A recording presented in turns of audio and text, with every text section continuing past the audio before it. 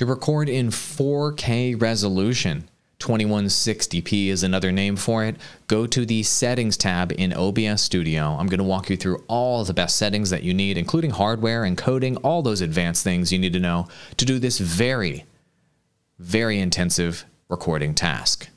Awesome. Your first step here in the Settings tab is going to be video. Over here on the left-hand side, this is where we will select your resolution and your frame rate for your project. I already have it entered here, but you will need to manually enter this yourself and copy it.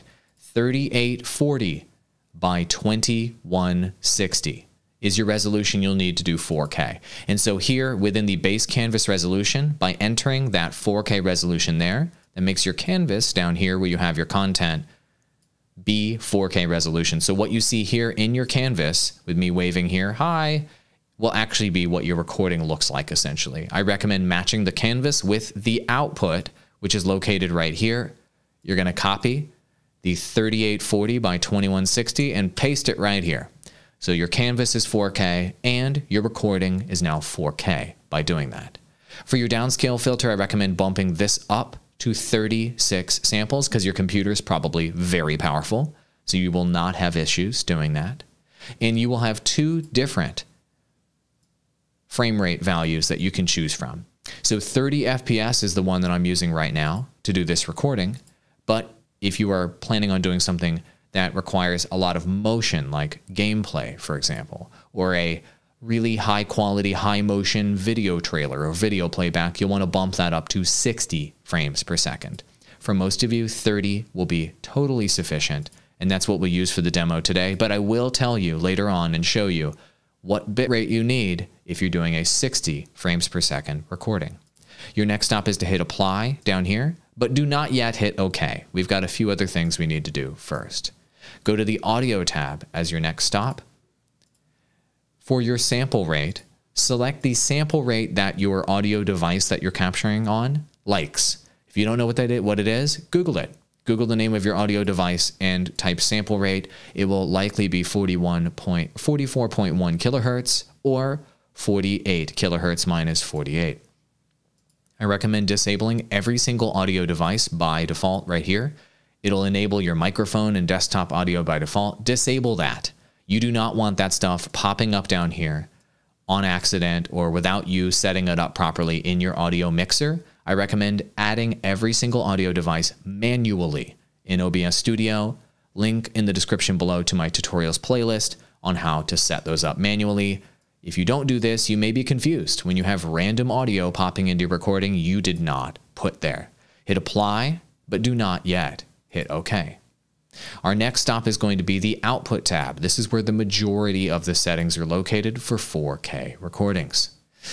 By default, this tab will be looking like this. It'll be on simple mode. You don't really want to use simple mode when you're doing 4K recording. You want to go into the advanced mode that unlocks all of the best settings for 4K. We're not doing streaming today, so skip the streaming tab today. I'll have a separate tutorial on that. Recording tab is actually our first stop right here. Click the Recording tab. Once you arrive here, you'll want to select a recording path that is a custom folder that you've made by hitting Browse, and go find a storage drive on your computer if you have one, or find a drive on your computer that's a terabyte or bigger is my recommendation. Create a folder on that drive and then select that folder to drop all your recordings into. These are going to be big recordings, very big recordings. For your recording format, I highly recommend MP4. It is the most compatible and most universal recording format that can be used by virtually every app and program on Earth. For audio track, I recommend only checking audio track 1 for now, unless you have some sort of advanced configuration. Here is the most important thing for you to pay attention to in this video, your encoder. You're doing a 4K recording. That means that you are going to use a massive load on your CPU, your processor, your Intel or AMD processor, if you decide to use the X264 encoder, which is the standard encoder that you would normally use. I do not recommend using the X264 encoder when you're attempting 4K recordings.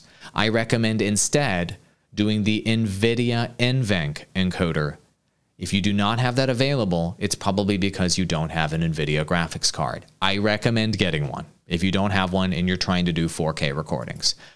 That encoder will take the load off of your processor, and I'm going to demonstrate this later on in this tutorial to show you the difference between using X264, which will gobble up 20, 30, 40, 50, 100% potentially of your processor on your computer, tanking your computer, versus using the NVIDIA encoder, which will use almost none of your CPU as you're doing these recordings. If you'd like a recommended computer that can handle this, just out the box, you just pick it up and it just works, this is my recommended computer. I've set up multi-million-dollar webinars I've run on this computer. It is a 4K creator laptop that has all of the hardware you need under $2,000. It's got an RTX 2060 graphics card, 32 gigabytes of RAM, the fastest processor available in any laptop on Earth, and most importantly, a 4K monitor built in. This under $2,000, this machine is amazing.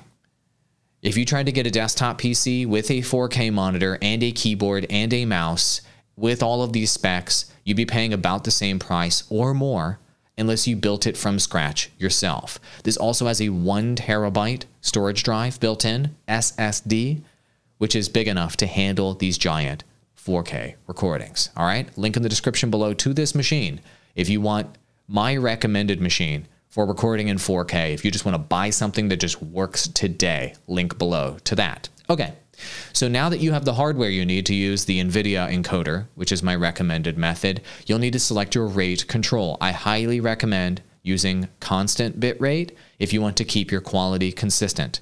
If you want to, you can select VBR instead of CBR, and that's a variable bit rate.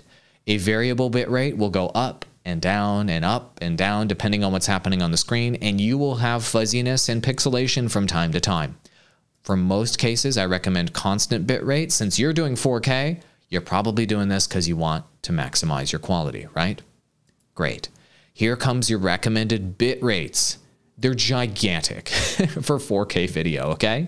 So the minimum bit rate that I would recommend for doing 4K recordings at 30 frames per second, which is what our project currently is, you're going to bump this up to 45,000 kbps. That means you're going to be using 45 megabytes every single second you're recording. That's pretty crazy. All right, if your project is 60 frames per second instead of 30, your bit rate should be up closer to 68,000 kbps. That is you using 60 megabytes every second you are recording. That is going to be a gigantic recording, by the way.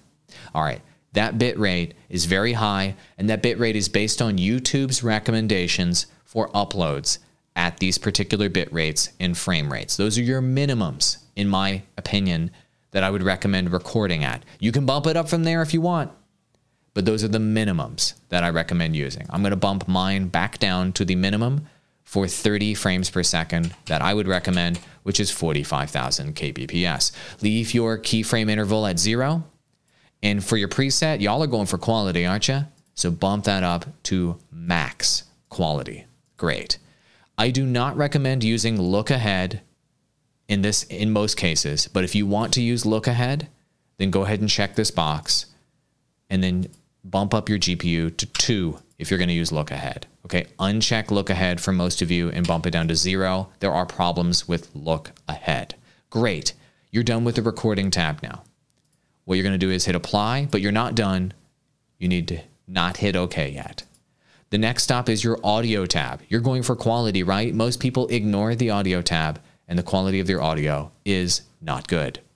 Click the audio tab, and by default, track 1 right here is going to be at 160 bitrate.